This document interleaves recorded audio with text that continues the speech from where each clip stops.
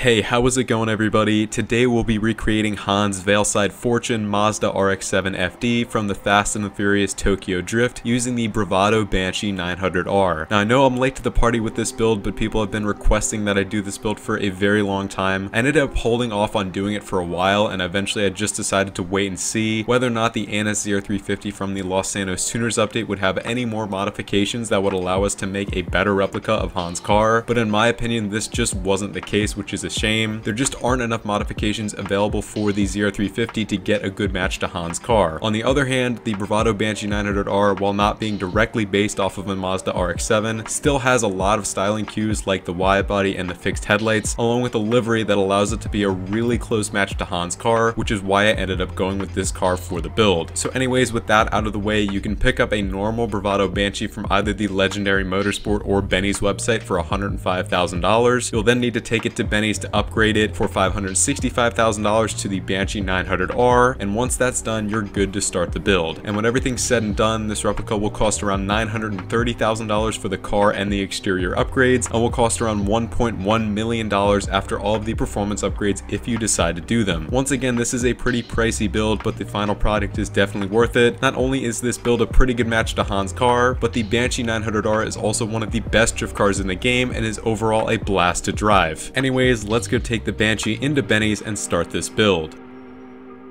First off are the bumpers. Now for the front bumper, I just left it stock for my build. However, you could also do the bolt-on arches to match the exposed bolts on the Veilside kit on Han's car, and you can also get a matching hood as well. I chose against this option though because I don't think it matches as well with the smooth contours of the Veilside front bumper. The other alternative is the classic RS bumper. I think this works pretty well as the front vents match pretty well with the Veilside bumper, and it also has a really aggressive front lip. However, the canards are just a little bit too much for my taste.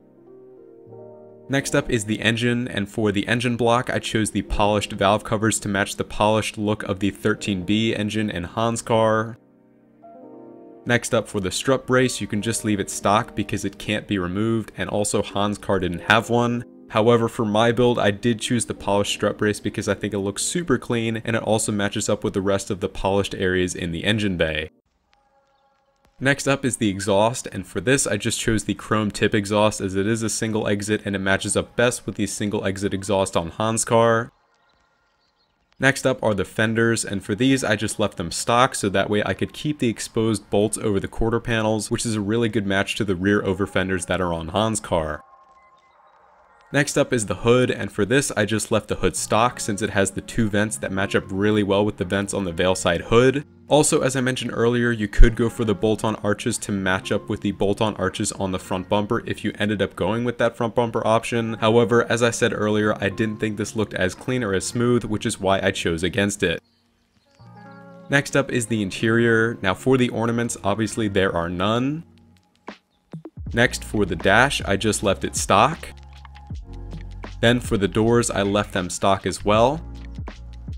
For the seats, I chose the carbon bucket seats to match the ones that are in Han's car. For the steering wheel, I chose the Apex Clubman wheel as it matches the shape of the wheel in Han's car, and it also has the two nitrous buttons. Then for the light color, I chose the Sunrise Orange to match the RX-7 gauge faces. Next are the lights. Now for the headlights, I just left them stock. And then for the neons, I just left them off because Han's car didn't have any. Next is the livery, and for this we of course choose the black two-tone livery. This seems to be a direct reference to the livery on Han's car and is one of the main reasons why I chose the Bravado Banshee 900R over the NS0350 for this build. The NS0350 does not have a livery option as close as this one. Next up is the license plate, and for this I chose the blue on white 3 plate to somewhat match the look of the Japanese plate on Han's car, and if you want to recreate the number as well, it is 1030. Next up we have the respray. Now for the primary color, I just kept it plain and simple and chose a classic orange color. I think this is a great match, and since it is a classic shade rather than a metallic shade, it won't mess up with the black on the livery. Then for the secondary color, I chose a classic anthracite black as it matches the color of the roof scoop to the black on the livery. However, if you wanted to, you could just choose a classic orange, as this will get rid of that stripe at the back of the car, but this also means that the roof scoop will be orange and won't match up with the rest of the livery. This choice is really up to you.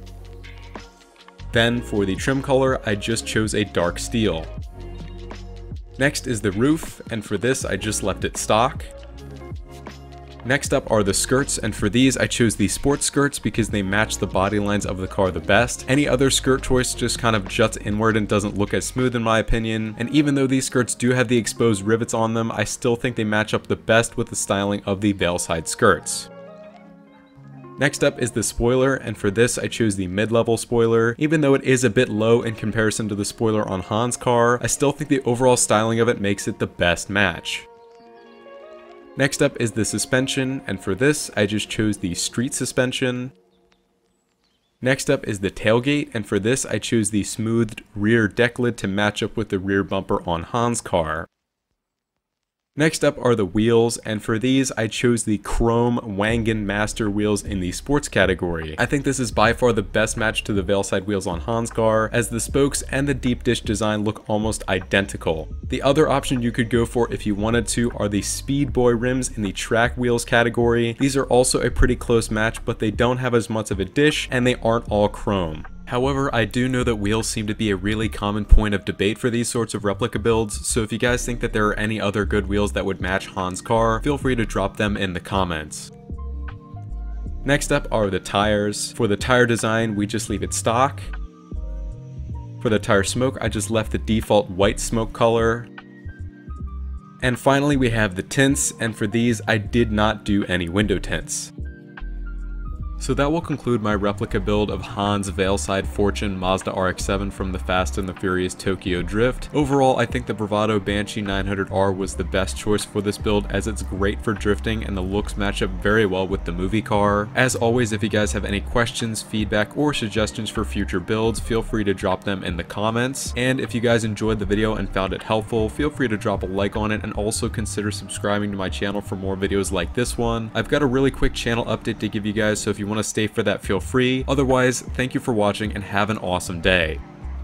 So for anybody who decided to stick around, I just wanted to update you all on how I've been doing and my plans for content in the coming months. So if you guys aren't aware already, I am a full-time engineering student, so right now school is pretty tough and I don't have a lot of free time to work on my YouTube videos. However, I have been working a lot on the format of my videos to help make the process of recording and editing them a little bit easier, so that way I can post more consistently. And I know I have been on and off for the past few months, but with the channel growing as consistently as it has, along with all the positivity I've received on my videos and through my Discord server, I'm feeling super motivated to get back into grinding out videos for you all. I know GTA 5 kind of has been dying recently, but I hope that some of my future videos will help alleviate some of that boredom. And in the future, I do plan on extending the scope of my videos to include some content from my live streamed GTA 5 car meets, as well as content from other games such as Forza Horizon 5 when it releases, and also possibly some car X drift racing in there too. As always, if you guys have more suggestions for content you'd like to see from me, feel free to let me know in the comments or reach out to me through my Discord server. Also, definitely do take a look at my Discord server, as I've been trying to revive the Rate My Ride video series, so if you guys want to participate in that, feel free to. Also, you guys might have noticed that now all of my videos will have a little green fundraiser tag below them. Basically what this means is that certain charities will basically advertise alongside my videos, and you will have the option to donate to them. I'm calling this effort Little Victories because even though I'm just a small GTA 5 YouTube channel, I'd still like to make a difference where I can for causes that I care a lot about. I currently have 5 fundraisers set up for various charities, and they will be cycled through with each of my uploads, so I'd appreciate it if you guys consider donating to them if you're interested. Obviously, there is no pressure to do so, but any contribution you make can and will make a difference. Anyways, thank you all for listening to my little TED Talk. I love you guys and I'm so thankful for all your support. I'll end it there before things get too mushy, but I hope to see you all in the next video. Thank you once again and have an awesome day.